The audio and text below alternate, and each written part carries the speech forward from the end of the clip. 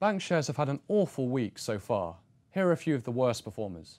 First up is Commerzbank. Its shares hit a record low on Tuesday after it posted its interim results.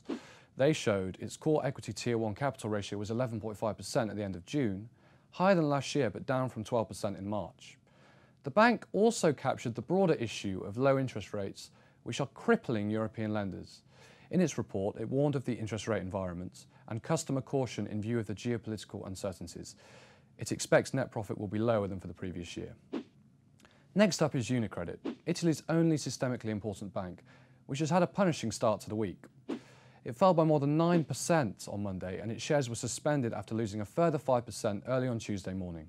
The falls come after details of a rescue plan for Monte dei Paschi, which emerged on Friday. The plan involves that bank taking a hit to the value of its non-performing loans as part of their sale. Investors this week have considered the impact of similar hits on the NPLs of other banks, including UniCredit. Then we've got Barclays. Its shares fell 2.9% on Tuesday. The bank, along with its UK peers, was particularly badly hit as a result of the Brexit vote. It's also, like everyone else, exposed to pressures from low interest rates. Today, the shares were further hit by news that the FCA has extended the PPI deadline to 2019. Finally, we have Credit Suisse. Its shares fell 5.3% on Tuesday morning, and they've lost half of their value so far this year. In a sign of the times, Credit Suisse, along with Deutsche Bank, will next week be dropped from an index of Europe's top 50 companies.